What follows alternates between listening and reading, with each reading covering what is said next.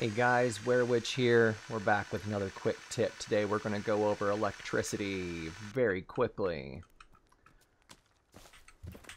So, when you are getting ready to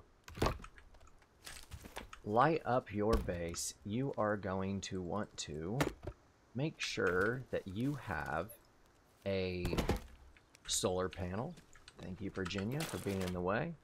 You're going to equip it like so, and as you look down the ground, you're going to get a white dotted line. Pay attention, you can see off to the right side that I've got a little tiny arrow.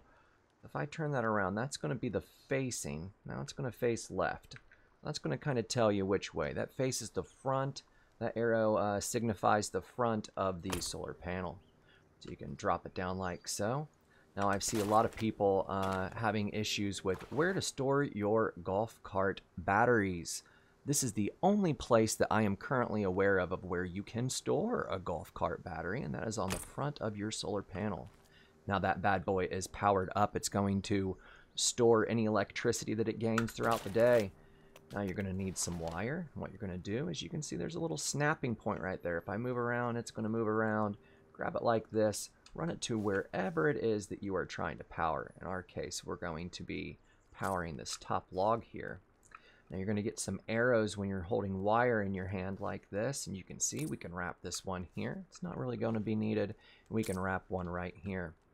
Now once you do that, you are going to get your light bulb in hand like so. You're going to get a little arrow that points down, slap that bad boy on there, and turn it on. Now one thing that you can notice is that there's a green light right there. If it is not connected to electricity, it will turn off. So we're going to grab this. As you can see now, there is no power going to it. But if we go to our wire again, connect the two up, make sure it's connecting to the wired log. There you go. And you get that nice little noise, and that green light comes back, and your light bulb's good to go. As you can see, this works all over the place. From my understanding, there is no max amount of things. We've got all of our solar panels up here. Some are being connected right now, but these light up our entire base. I'm going to run down here real fast and show you what we use it for. We've got it on what we call the barrel up here. I don't know why there's a fish right there.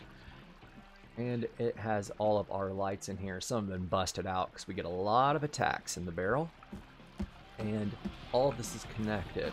Got it underneath here and inside our base as well. Here's one here, and we got an attack there, and they go throughout our entire base, the wiring and the lights. If you have any questions, leave them below. Hope this helped you guys out. Sweet dreams.